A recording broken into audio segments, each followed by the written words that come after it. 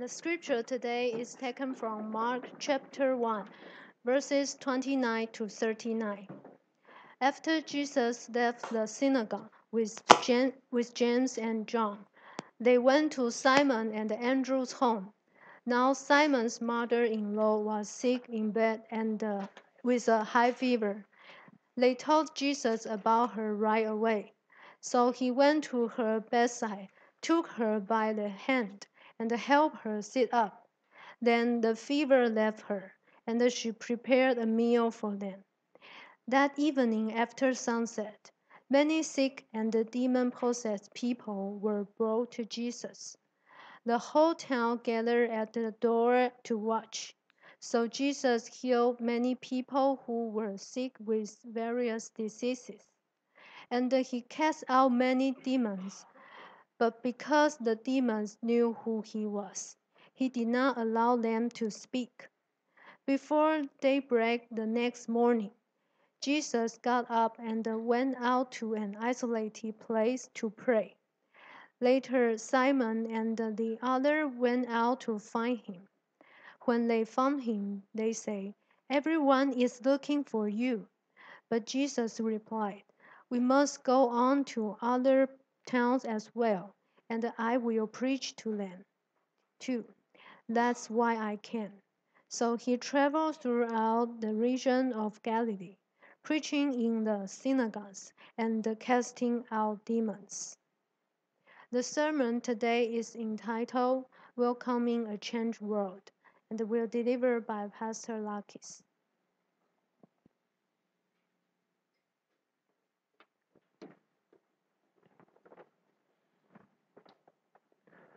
Good morning, everyone.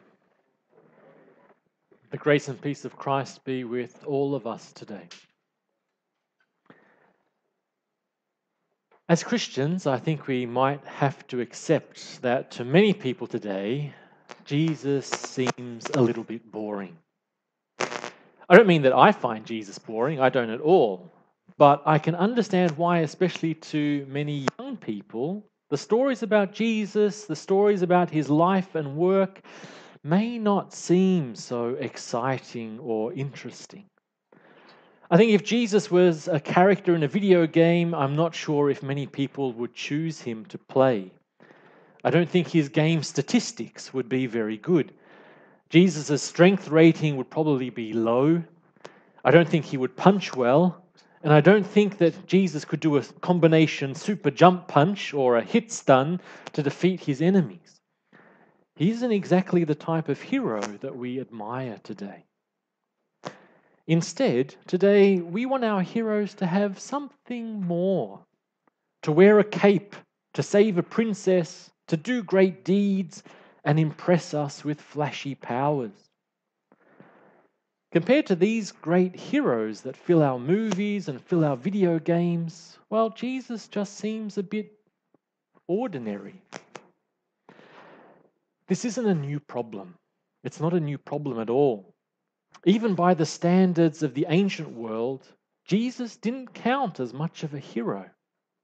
If you wanted to see great heroes, you just needed to look at ancient Greece. The culture and religion of the Greeks were full of stories of great men. People like Odysseus, Perseus, and Hercules.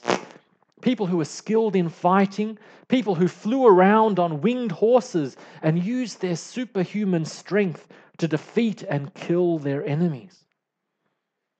Those ancient heroes, they battled against fierce monsters like the one-eyed Cyclops, the Hydra with its many snake heads, or the frightening Medusa who would turn people to stone if they looked at her. These are exciting stories that fired up people's imaginations and have fascinated people for thousands of years. In comparison to Hercules, the Jesus we see in today's Bible reading just doesn't look very impressive. Hercules is on an epic adventure, fighting off monsters. Jesus is just helping Peter's mother-in-law recover from a fever. Something that we can all do today with a 30 NT packet of paracetamol or aspirin from the supermarket. Somehow that just doesn't seem so exciting. It doesn't seem very heroic to us. The ancient Greek hero cult, with all of its monsters, with all of its stories, they still fascinate people today because those stories and those heroes really are exciting. But the problem with this excitement, the problem with great Olympian hero culture, is that it comes with a huge cost, a dangerous cost. All of us here today, we know that our world is full of immense problems. We watch the news and problems seem to be the only thing that we see. We watch the news and we see in the Middle East how countries are at war, destroying the lives of millions of innocent people. We watch as refugees desperately search for safety in new places. In North Africa, we see people chained up and being sold off as slaves. Across India and Asia, we see young children being pulled into the sex trade and having their lives destroyed. Across China and Taiwan, industries use up our natural resources and leave us with polluted and deadly air and water. And in so many countries, we watch as thousands of children die every day of simple, preventable diseases. We all know that our world has problems. We know that. We all know that our world is in desperate need of change. We all know that on all sides we're surrounded by challenges and disasters. So how do we face those challenges? How do we fight back against war and crime and injustice? Well, movies and popular culture tell us that we need a superhero. We need a superhero. Hero culture, from the days of Hercules in ancient Greece to Superman today, hero culture tells us that our hope for this world lies in the hands of the great and powerful. Our hope is in caped crusaders, mighty warriors, and wonder women. It's these great individuals and only these great and powerful heroes who can stand in the way of injustice, who can fight back against evil, and who can defeat the monsters of this world. And that's the harmful idea. That's the harmful and dangerous idea that hero culture sells to us. Because where are these superheroes? Where are our superheroes? All of us here are just ordinary people. That's the danger that hero culture brings. Hero culture divides the world into two, into heroes and normal people, into incredibles and ordinaries, into the magical and the muggle. Then hero culture convinces us that there's nothing at all that we ordinary people can do. The world is full of problems, the world is falling apart, but it's only the great hero who can stop it. That's what we're told. The problem when we believe that, though, when we really believe that heroes must save the world, is that we look at ourselves in the mirror and we see that we aren't superheroes. And so we walk away. We tell ourselves that, well, we just don't have the power to change the world. After all, we aren't super strong. We don't have special abilities. We don't even own a cape. Hero culture tells us that the world can only change through the mighty and heroic actions of the great and powerful, through great deeds that other people would want to make movies about. But the result of that idea is that it just leaves us overwhelmed. It leaves us feeling hopeless because none of us are really superheroes. And so we look at evil, we feel upset by it, but then we just shrug our shoulders and move on. After all, what can ordinary people like us do? Today, movies and popular culture are flooded with superheroes. And yet in the real world, we are drowning in hopelessness and despair. Over the last few years, it's been interesting and a little worrying too, to look at statistics from the US and the UK on the number of people turning out to vote in their elections. For example, in America's 2016 presidential election, about half of registered voters didn't participate. and it was the lowest voter turnout in around 20 years. It was especially worrying to see that many young people didn't go to vote. In the UK, we saw a similar situation. When they had the Brexit vote to decide whether the UK would leave Europe, 64% of young people didn't even bother to turn up, didn't even bother to vote. It was interesting to listen to people after these elections and to listen to them talk about their hopelessness and their feelings of pessimism. They felt like no matter what was going on in the world, no matter what big challenges needed to be faced, they just felt like there was nothing they could do about it anyway. They felt like they didn't count, like they didn't have the ability to change anything, didn't have the ability to really do anything. So in that case, why bother? Why bother even turning up? Why bother even trying? If it's only great heroes, if it's only the strong and powerful who make a difference to the world, and if we aren't strong and powerful, if we aren't superheroes, then why even bother trying? Given this atmosphere, it's not surprising then that when we come to today's Bible story, on the surface it seems so boring, it seems so unimportant. It almost makes us wonder why Mark even bothered to write this story down for us.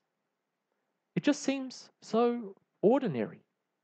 Jesus walks over to Peter's home, and when he gets there, he finds that Peter's mother-in-law is sick, in bed with a fever.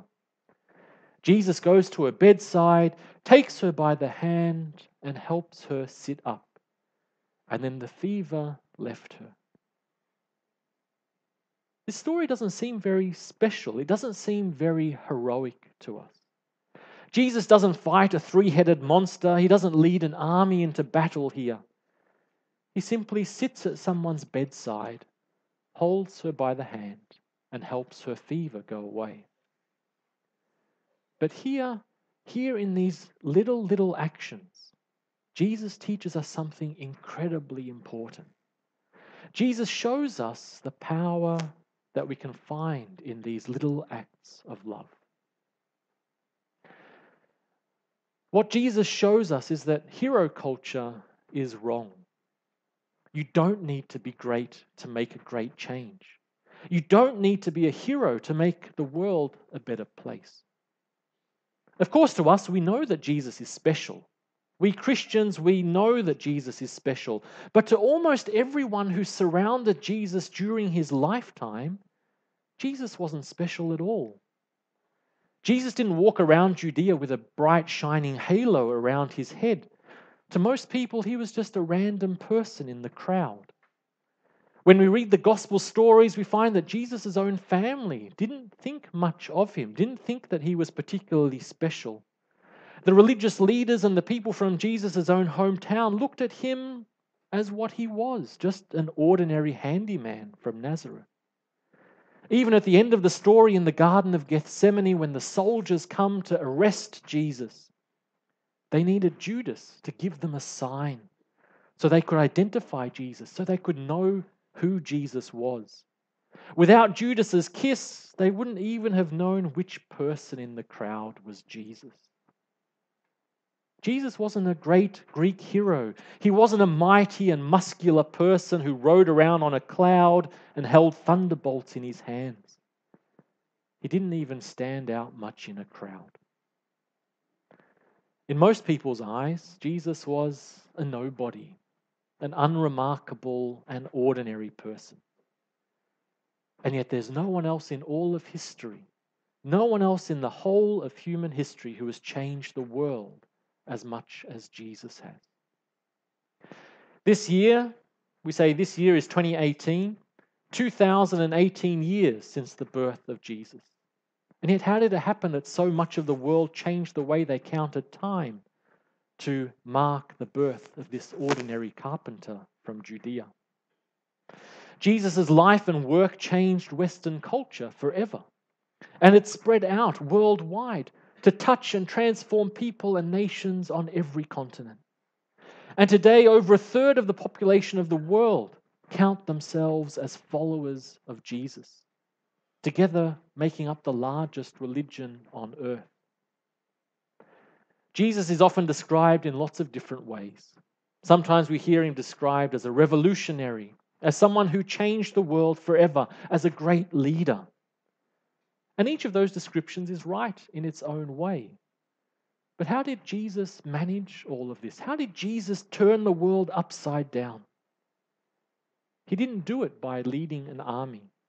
He didn't do it by running for political office or making himself an earthly emperor or king. He didn't do it through wealth or riches. Instead, Jesus changed the world not with great and flashy displays of power, not with his muscles either. Jesus changed the world with tiny, tiny little actions of love and care for others. This is something we should really never forget. When Jesus described the kingdom of God, notice how Jesus never said that the kingdom is like a mighty hero. He never said the kingdom is like a fierce warrior.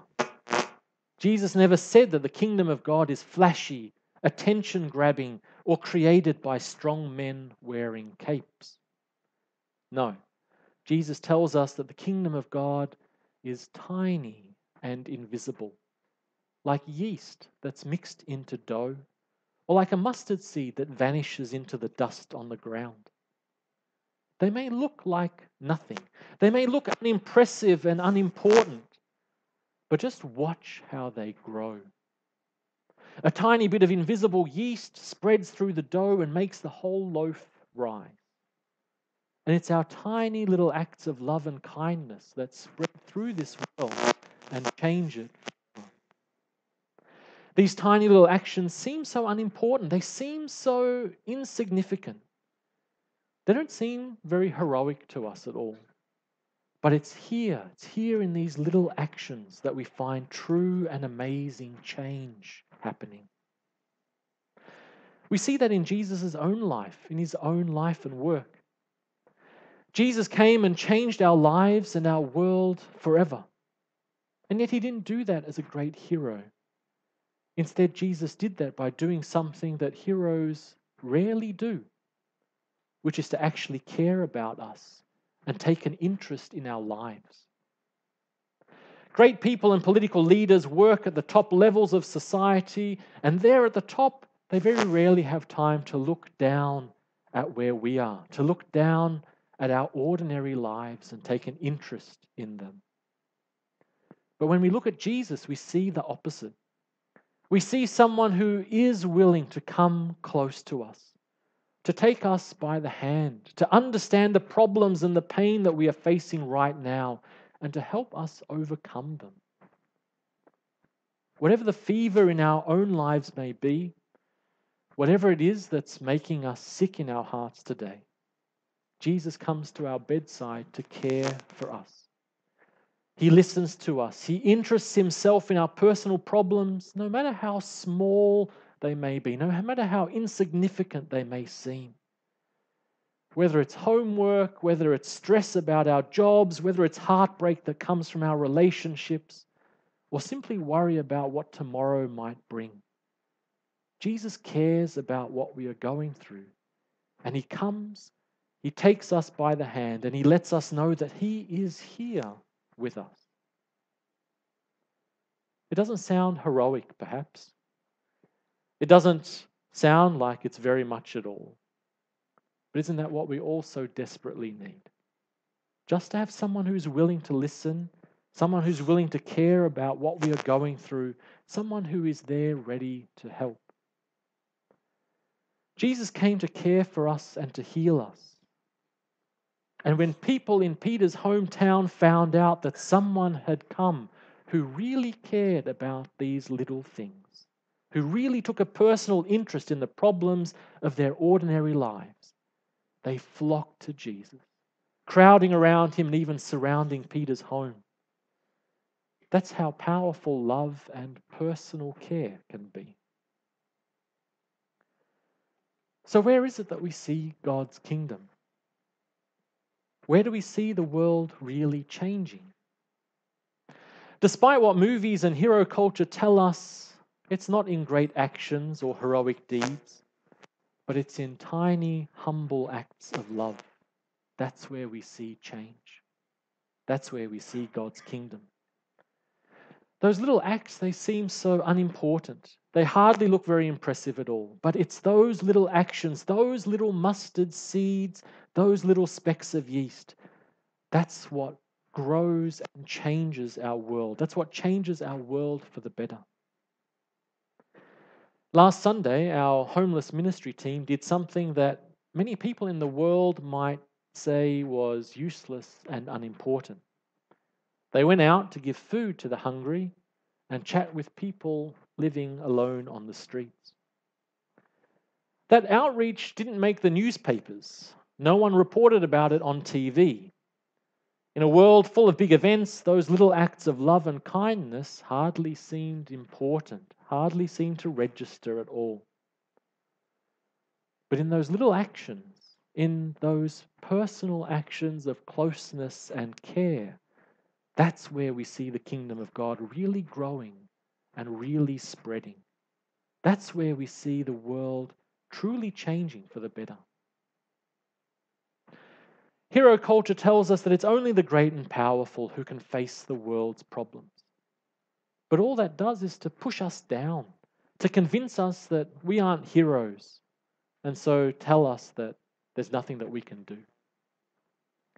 But that's not true at all. That's really not true at all. Yes, there are great powers for darkness and evil in this world. There truly are forces that promote chaos and suffering. But we don't need to be superheroes to stand against that. And we don't need to give in to hopelessness. We don't need to give in to pessimism. Because despite those problems, there's an even greater power in this world. A power for goodness and change, a power for healing and transformation. It's not a power that's reserved for superheroes. It's not a power that only comes with a cape, a sword, and bulging muscles. It's a power that each of us has brought with us today. It's a power that God has placed in our own hands. A power to reach out to those around us, even in the tiniest of ways. It's a power to use our hands to spread compassion, goodness, and love. It's a power that Jesus calls us to use today as his disciples. Because we don't need to be heroes to face the evils in this world. We just need to reach out to one another in love. Let's pray together.